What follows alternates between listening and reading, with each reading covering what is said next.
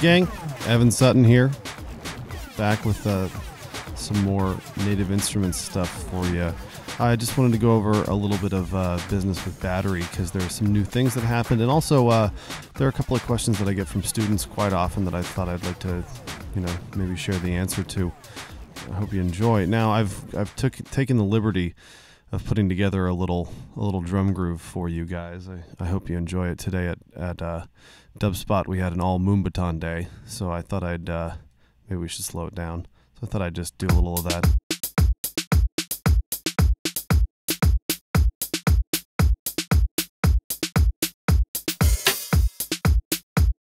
So I put together a simple beat. Now what I wanted to talk about were a couple of the new features. Battery just got upgraded to 3.2.2, which added some new features. So I wanted to take a look at those. We have a couple of things. First of all, if you go into your options, which are under File, you can now set a default kit here. And if you click Set Current Kit as Default Kit Without Samples, then you can do that. If you save your kit, you can set it as well. Now, the thing that's really nice about this that I like a lot, I have some template kits set up for Logic and Ableton Live, which we're using right now. But the thing about this is that those template kits already are loaded usually. They have some drum sounds for me, when I'm getting home at the end of the day and I'm kicking down the door because I've got an idea and I just need to get it out. So I have a kit that I can call up. Well, perhaps you want to be able to save a kit that's totally empty. So you could go through here and you could just MIDI learn all of the keys to your controller and save the kit that way. Because this is one of the biggest things that that we have to do, and especially if you use a different kind of controller. I use a machine right here, so it's pretty flexible.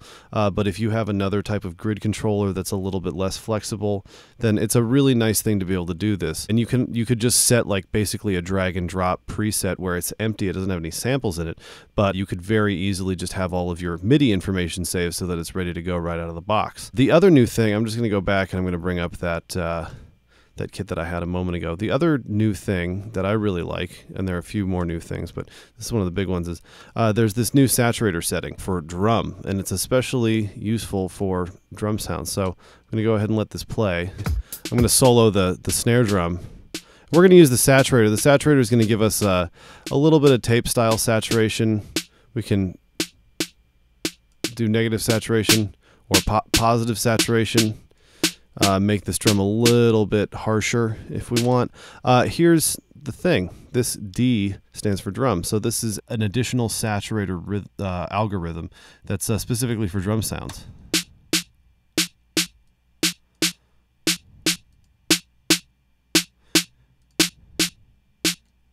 It's a good deal less harsh. You might find it useful if you're trying to get just some warmth out of your drum sounds. It's especially nice for realistic sounds. Let's listen to another. Let's listen to it on this hi-hat.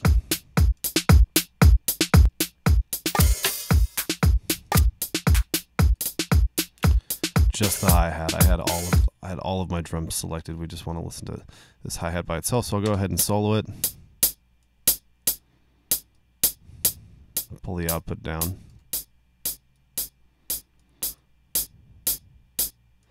So it's a little warmer, gives it some nice glowing edges there. I like it. I find it really useful. I like saturation. It can give a lot of character to sounds, and this is just another personality that you can have. Now there are a couple of more new things that are going on. For example, new 64-bit support for VST plugin operations. You can also import files now from an MPC 5000 and things like a Drumagog or a Korg Triton, and the convolution reverb back here.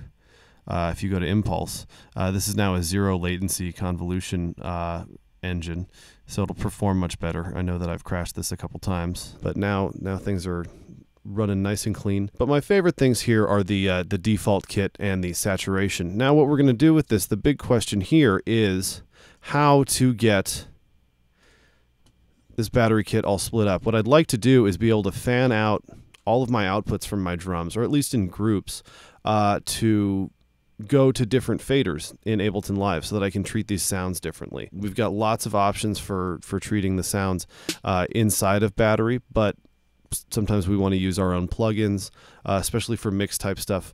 For me, it's nice to have them in faders. So what I'm going to do here, first of all, I'm going to go ahead and create, let's say, I'm going to create 3 new audio tracks. All right. And we're going to go ahead and open Battery up. And I'm going to select all of my kick drums by holding down the Command key and just clicking on them. And if you go to Cell, there's a drop-down menu here. And you can go ahead and choose the channel that you want to use. So we've got some stereo pairs, and then we've got some mono channels. I'm going to choose stereo 3 and 4. And so now, when we hit these kick drums, we're not going to hear them because they're going to a different channel. So if we jump down here to audio from in Ableton Live, we'll choose Battery 3 and then 3/4. So now, when I hit this, we'll see the audio, and you can see right here that this input is lighting up. The thing that we have to do to make sure that we're hearing it all the time is switch the monitor mode to in. This means that we're listening to what's coming through this monitor at all times. So now the kick drums are coming through this channel. I'll rename it Kicks. Kid tested, mother approved. Are these the kind with all the colors? Nope, just the color of corn. Yeah.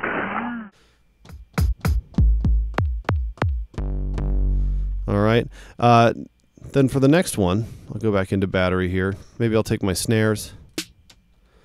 And you can have quite a few of these. You can use all of these channels if you want to. I'm just using a few. I'm just doing some submixes for the different groups of instruments. But you can feel free to go crazy. So this one I'll go ahead and make Battery 3, 5, 6.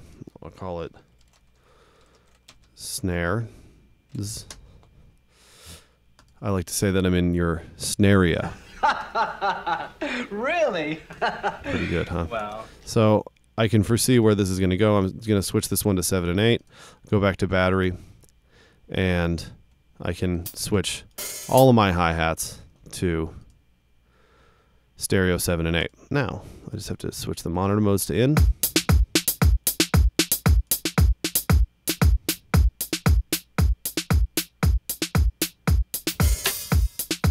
So that's pretty good.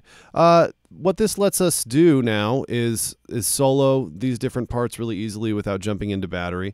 So I can go in and I can, grab a nice simple EQ here and just throw it on all of my kick drums. So I'll go ahead and listen to this. I can solo it nice and easy.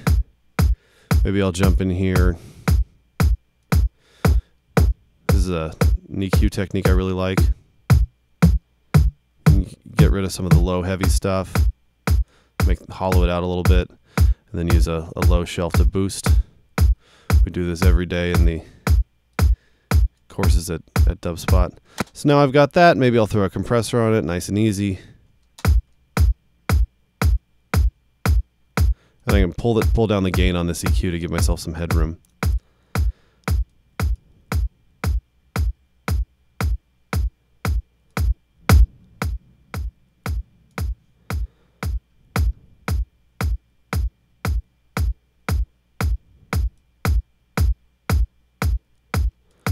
Just a little bit of compression. So now all my kick drums are a little bit unified. It's nice to compress all of them together, at least lightly. So we could do the same thing with the snares if we wanted. Oh, and then hats. All right. Like Mike Hatsis, although he doesn't spell it with Z's.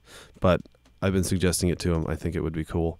So the other thing that I can do here, of course, which is really nice, is use a reverb, actually. So I'm going to use a preset. Let's just grab room. And how about snare room? What could be more fitting? We'll give this thing a little bit of space. I'm going to put the dry wet all the way up to 100 and up the diffuse a little bit. And now we can use individual sounds out of Battery in our returns, which was quite difficult to do before, considering we had to send all of our Battery sounds to it.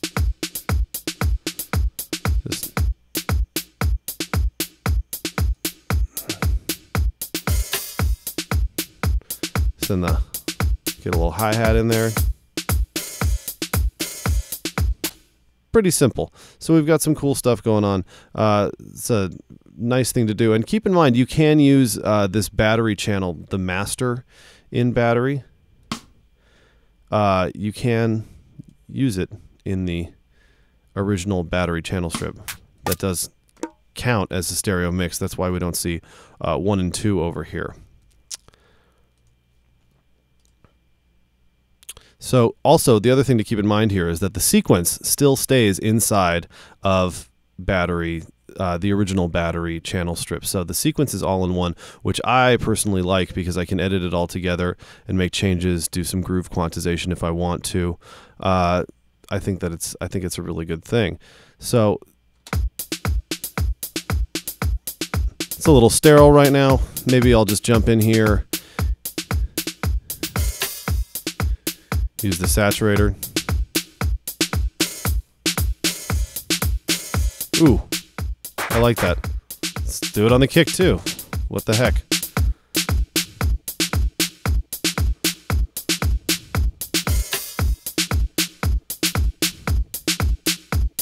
You know what I'm going to do here now? I'm going to turn on lo-fi.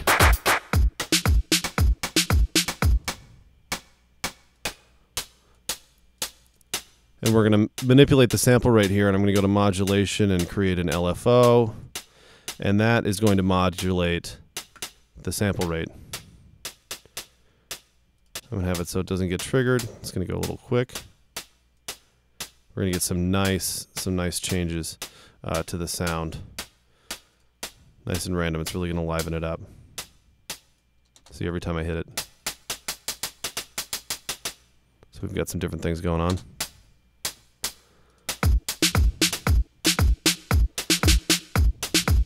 Maybe tune this guy down a little bit. And I can really easily just jump into the sequence here. And I can grab the snare sound and I can just double it.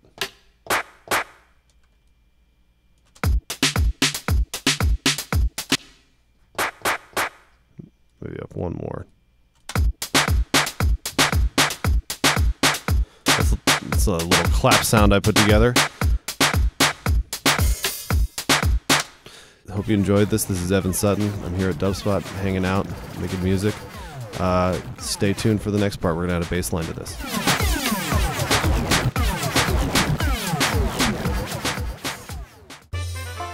Welcome to Dubspot. We believe in providing you hands-on experience right away. Whether you're completely new to music and want to turn the sounds in your head into a musical reality, or you're an experienced artist looking to refine your skills and add new tools to your arsenal, we're ready to meet you at your level. For students of all ages, all levels, and all styles of music, Dubspot is here to help you achieve your goals. With course offerings both online wherever you are and at our school in the heart of New York City, we are ready to guide you through the next phase of your musical transformation. Whether you want to produce music, DJ, or do both, you've come to the right place. Come explore Dubspot for yourself. Become a part of our community and make music.